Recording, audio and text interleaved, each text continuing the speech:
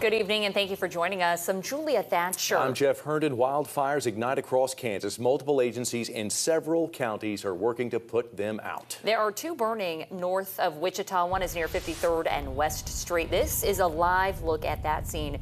You can see a couple fire trucks spraying down that scorched grass, and the other fire is burning near 125th and Rock. That fire is a mile wide. Butler County units also helping to put that out. Again, this is a live look. This is near 53rd and West Street. Multiple crews, and again, that scorched grass just covering that area.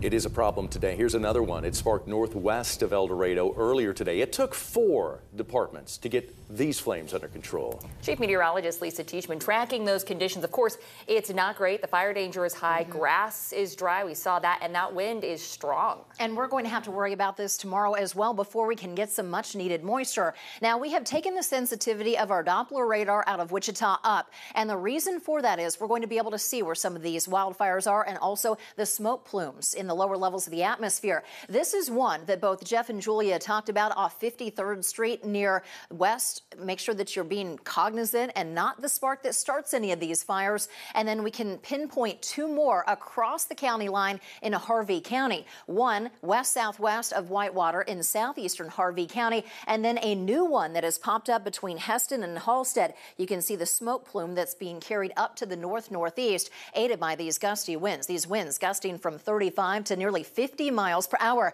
And get this, our winds, yes, they're strong today, but they're about to become even stronger tomorrow, which means high fire danger will also be with us. Most of our counties across Kansas under 1 degree of fire threat today and tomorrow, but tomorrow night we do have a chance for thunderstorms. Coming up in your Storm Track 3 forecast, we'll time out a couple of different waves hour by hour and the severe storms that this may produce. In just a few minutes, back over to you.